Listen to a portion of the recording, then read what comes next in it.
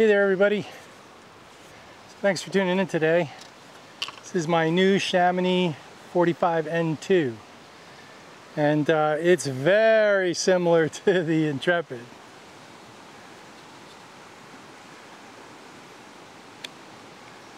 So what I'm doing now is I'm zeroing it out, and like the Gen 5 Intrepid, it's now marked. It's even easier than the Intrepid though, in the sense that it's got a hard stop on the back, so you don't have to eyeball it. Here, I'll show you what I'm talking about. So down here there's two hard metal stops, so you just open the camera up and it stops and it's at 90 degrees. And then in the front everything's marked, so you can zero everything out.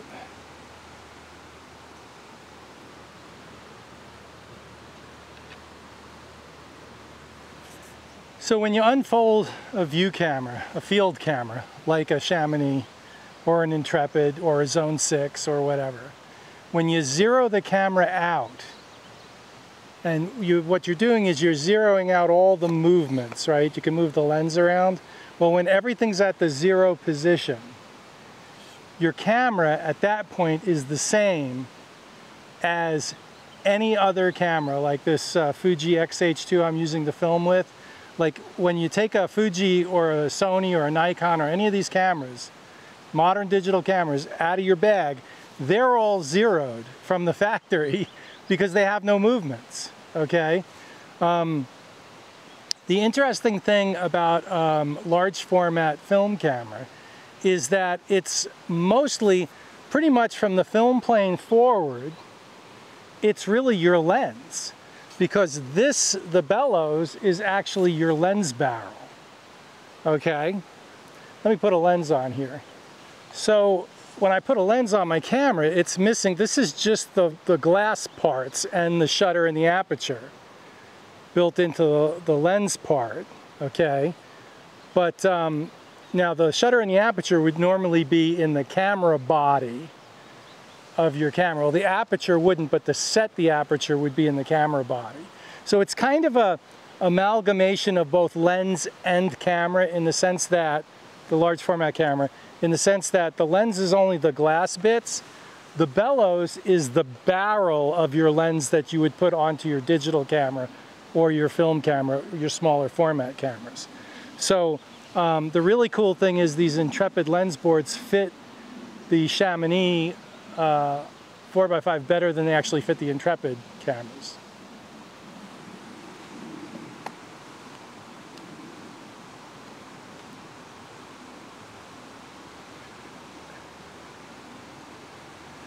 Okay, so if you get a Chamonix camera or if you get a 4x5 camera or a large format camera, so you've got all these movements, right, in the camera, built into the camera. You can move the lens around. That's rise, that's fall, zero is zero, okay? That means no rise, no fall. You can only achieve that with a smaller format camera like a Nikon or a Canon or a Sony or a Fuji with a tilt shift lens, if they make such a thing, okay?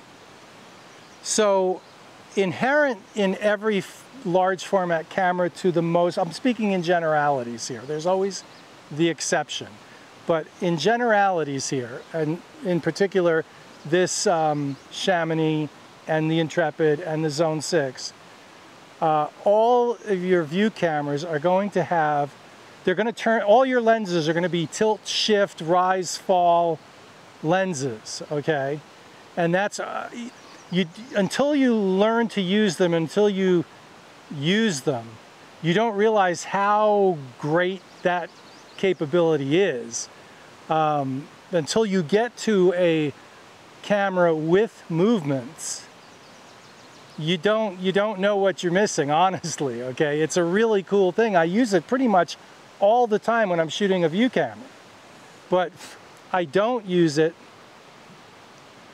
But obviously I don't use it when I'm shooting, you know, my Fujis or a fixed lens, in the sense that the lens that doesn't have any movements, okay? But when you first get started with the view camera, the large format camera, like just zero it out and use it like any other normal camera. When it's zeroed, I can just point it at anything I want, okay, and just take the picture. I don't have to worry about the movements. All right, as long as it's zeroed and locked down, at that point, it functions like any other camera. It would be the same thing as if I want to take a picture of this, of the grass down there. It's the same thing as if my Fuji was on here. I just take the picture and it'll be fine, okay? So when you get a large format camera, you don't have to use the movements. Don't get tripped up on that. If you want to get into large format and you have no idea how it works, just make sure the camera is zeroed out everywhere it can be zeroed and just start using it, okay? All right. So there's really two stages to taking a large format photograph. The first stage, well, three stages if you consider setting the camera up like I just did, unfolding it, getting it all zeroed, putting your lens on of choice. That would be the first stage, okay? Your second stage I call the focusing stage, all right? So for the focusing stage and the composition stage, they're all one and the same. Now the cool thing is the Chamonix comes with this really cool carbon fiber ground glass holder, which I really like. That is brilliant engineering and it saves your ground glass. The Chamonix also comes from the factory with a Fresnel with a really bright focusing screen. Very nice. So I'm going to lower this a little bit.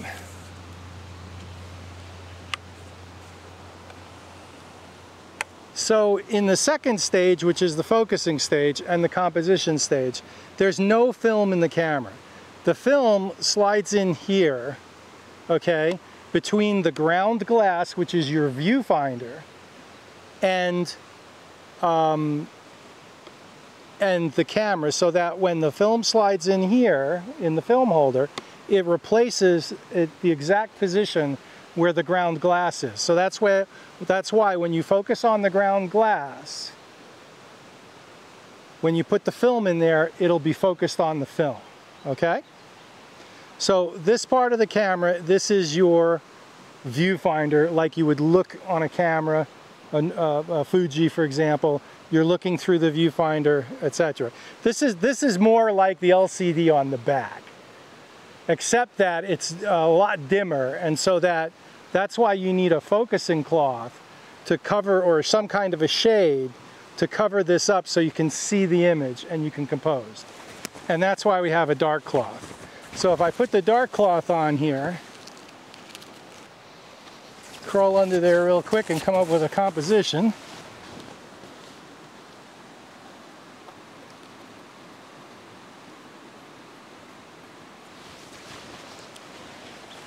I'm still learning this camera, and so the 135mm lens is actually back a couple of places when you first set it up. The Chamonix is a lot smoother and a lot quicker to change where the position of the front standard. The length of your bellows is dictated by the laws of physics. Let me take this off and show you what I'm talking about. The length of your bellows is dictated by the laws of physics. If you have a 135mm lens and you want to focus at infinity, you need to be 13.5 or 135mm from the film plane to the nodal point, to the center of the lens. It's called the nodal point, kind of. So that's why, you know, that was a lot longer. The way I had it originally set up out here, it's a lot longer than 135mm. This is like 13.5 centimeters, about yo. So this makes more sense. This will focus. So I quickly composed something and I quickly focused, and I'll show you what it looks like on the ground glass under the dark cloth. So that's what the image looks like. It's upside down and reversed. And once you're focused and composed, then you move on to stage 3, which will be the metering and the actual taking of the photograph. So at this point, you can remove the dark cloth because that's not needed anymore. It's actually in the way. So now you take out your spot meter or your meter, incident meter, whatever, or you can even guess Sunny 16. Today I would say f/16 at 1/25 at ISO 100 speed film. Yeah, I'm going to put it at, let's see, a stop for the semi-cloudiness and then a stop for kicks and giggles. And I'd go 3 stops under today, so 16, 11, 8, 5, 6. And 5, 6, 8, 11, 16. So 8, 11, 16. I'd go f8. F8 at a 1/25th would probably be pretty close, and because you want to overexpose a little bit, I might do f8 at a 60th. Extrapolate that down because you want to use a smaller aperture for depth of field because you are shooting with a 135mm lens, which is a wide angle on 4x5, approximately a 30mm, 35mm in full frame terms, but it's still 135mm, and the depth of field is the same as 135mm depth of field. So I would shoot this scene, if I was actually shooting this scene at f/32, f/45, something like that, okay? So we will meter the scene, take some spot readings here. Yeah, 1/10 of a second f/32 for the bright areas, 1/4 of a second for the shadow areas. So whatever that would work out to, what would I shoot this at? I'd probably shoot this at about 1/8 of a second at f/32, something like that, if I were actually taking the photograph. So, so now that we've done that, oh, one other thing, I would have also critical focused with a loop on the ground glass under the dark cloth.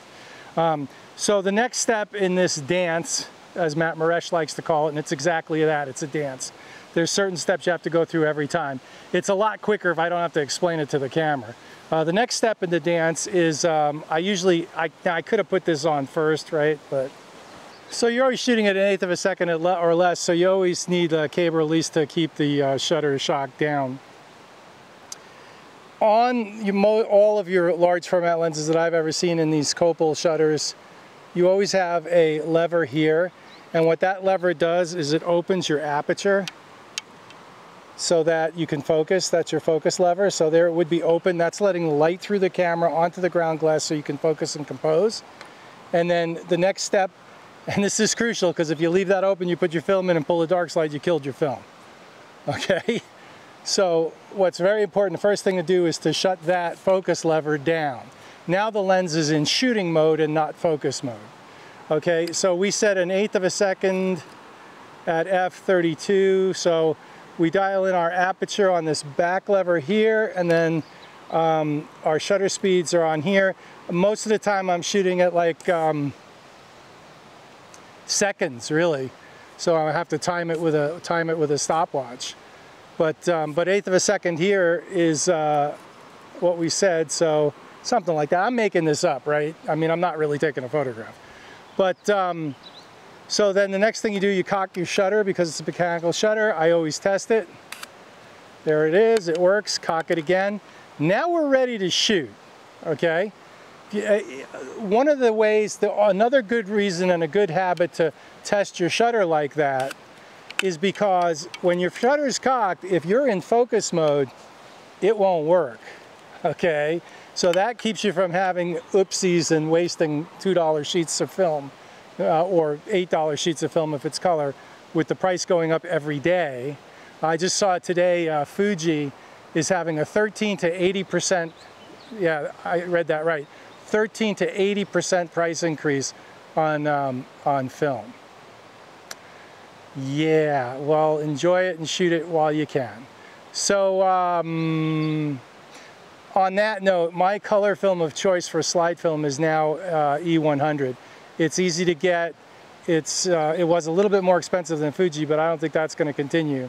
And but it's easy to get. The Fuji films are so hard to get, you know. And I'm mostly a black and white shooter anyway. My black and white film of choice is Ilford FP4 Plus.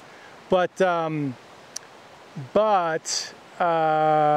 yeah, Kodak Ektar also. So for color, I'm using the Kodak films because it's just, I've had it with Fuji, pulling the plug and then starting it up again and then ordering it special and all this nonsense. So there is that. Okay, so again, test your shutter. It's working. If your shutter's working, that means your focus lever is in the correct position to expose film.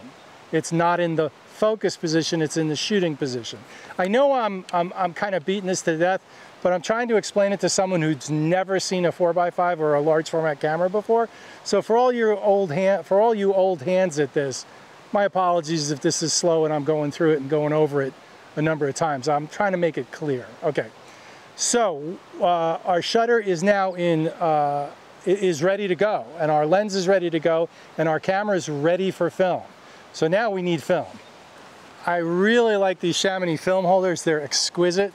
I label them so I know which sheet of film is which. One of the things you can do also with large format that it's not as easy to do with any other format is you can process the film based upon the exposure. So on a very contrasty day where the sun's really beating down and casting harsh shadows, I can overexpose my film by a stop. In other words, so this is 125 film, I rate it at 100, I would rate it at ISO 50, so I'm overexposing by a stop, and then I would pull the development and develop it for 20% less. And that would even make a softer negative, it'll even out the harsh shadows. It's just something you can do, and it's easy to do when you're shooting one sheet at a time, not so easy to do when you've got rolls, etc. So there's no film in here. So what I would do is at home or in the back of my truck with my changing bag or changing tent, I would load this with film. So now there's film in there. The little Chamonix mark tells me that the film is unexposed. When I expose the film, I will turn this around the other way. So the first sheet will expose is 1A. W stands for wood because it's a wood film holder. So that goes in the back of the camera like so. It's really important to have the camera tightened down because when you're pushing this in, okay, lift the back out a little bit. Just slide it in, give it a little pull. All right. Now, obviously, I wouldn't spin this around to do that. I'm doing it just to show you because the camera, once you've composed the image and once you've focused, you don't want to move anything, all right? So then last thing I do before I expose the film is I make sure all my knobs are tight on the tripod. Everything is tight, ready to go. Okay, camera's locked down, film holder's ready. Now I would twist the little lock here, so that's out. Pull the dark slide, expose the film. Notice I turned the dark side around, so that little Chamonix marking there is now on the inside, and so the black part of the film slide is, dark slide is lock the film. Let's lock this one just for kicks and giggles, and just pull. You basically, to get these out easily, you just pull it forward to get over the little bar, and then pull it out, and there it is. That's an exposed sheet of film. There's no film in it, but it would be an exposed sheet of film if I were doing it. To make a backup copy, I would take the, turn it around, so now the side B is facing the lens. Okay, you can cock the shutter while there's film in the camera, and then pull the dark slide, take my second exposure, flip the dark side around, and very gently and carefully slide that in. And there we would have two exposed sheets of film. So why the Chamonix 4x5? Well, you know, I really enjoyed the Intrepid because it's half the weight of my Zone 6. My Zone 6, which originally when I started getting back into large format, my Zone 6 4x5, which I picked up used, solid brass and mahogany, and it weighs about 6+ pounds. So the Intrepid at 385 bucks and 3 pounds, I figured, well, let me give that a shot. So I picked up an Intrepid Gen 4, and it was fine. It's totally serviceable. They're good cameras. They work. They're a little DIY in the sense that, you know, every once in a while you have to kind of fix something or whatever. But I've had problems with them, and Intrepid has helped me every time. So I don't know about before Gen 4, but definitely recently Intrepid's customer service has been really good as far as I'm concerned.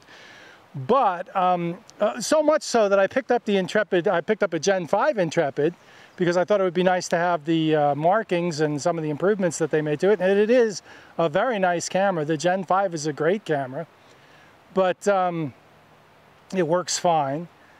But, and I also picked up the 8x10 Intrepid, which I think is a screaming value, because most 8x10 cameras are $1,000 plus. The Chamonix Alpinist X is $5,000. And so, yeah, the Intrepid, it's like $650, and that's to your door in the United States from England. That's not bad at all for an 8x10, really. I mean, that's as cheap as it's going to get for a brand new 8x10. Even for a used 8x10, that's a great price.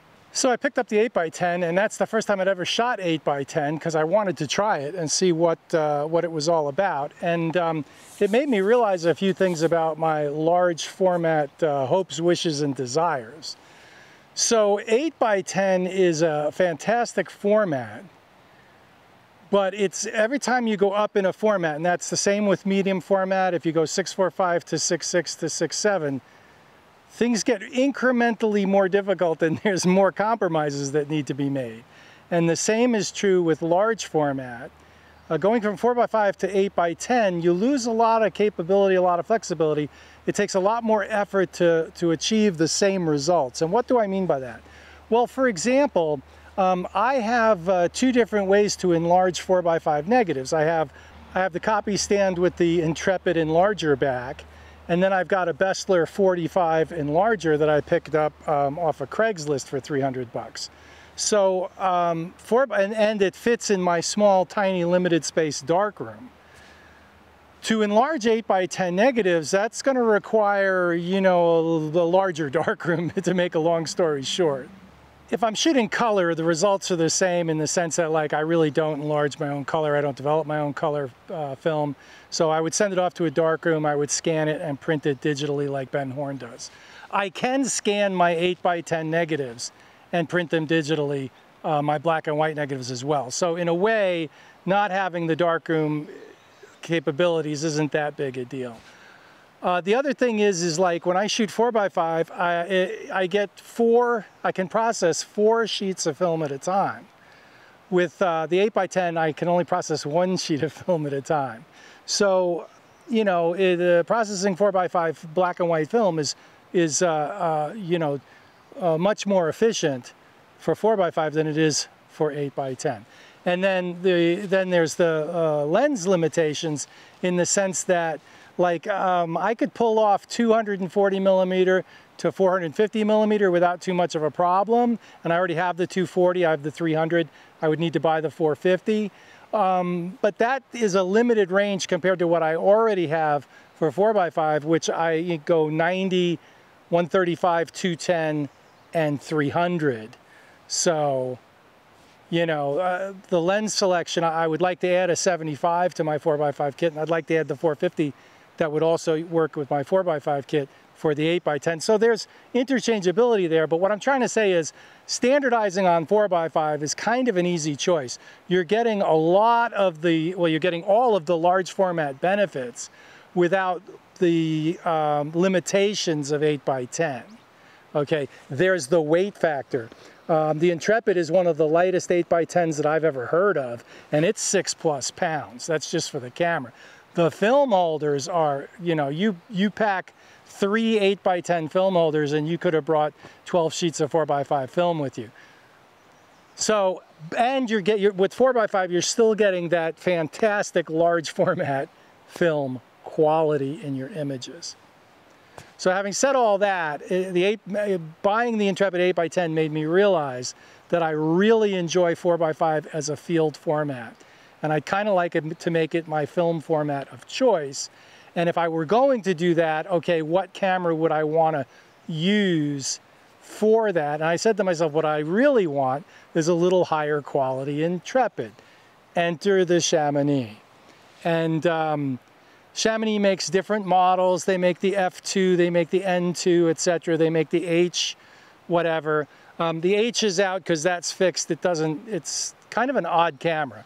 Honestly, I don't really understand it. I mean, there's something it does that the other cameras don't, but I didn't really need it, so I kind of dismissed it. The F2 is a little bit more technical of a camera than the N2, but I just wanted a basic 4x5 camera for my field work because I know how I work and I know what I do. I've been shooting 4x5 for a long time, so I know what I want in a 4x5 camera. The rear movements aren't that important to me, as long as it has some basic ones, which the N2 does. I do use rise a lot, and I do use the front tilt quite a bit for various reasons. But other than that, you know, so the N2 was the right camera for me. And in a way, it's a little smaller than the Intrepid somehow. It is like 3 ounces heavier, no big deal. It's like 3.4 ounces for the Chamonix, and the Intrepid is like 3.1 ounces. So, yeah.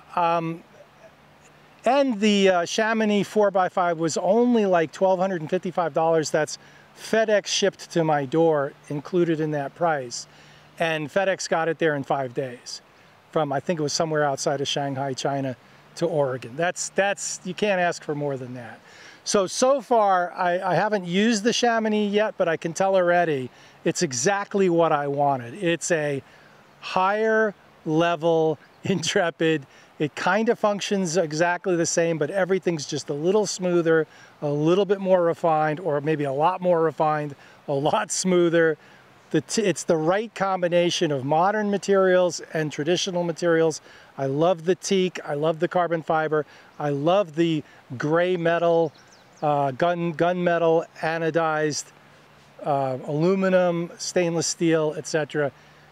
Chamonix really did a beautiful job. There's real craftsmanship there, and I'm very impressed with the camera so far.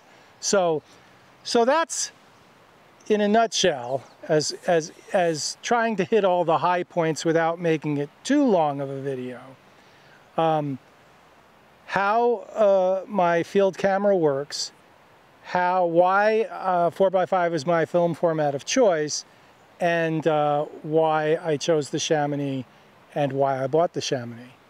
So thanks for watching. I really appreciate it. If you found this helpful at all, please subscribe, like the video. It really helps me out a ton, and I really appreciate it.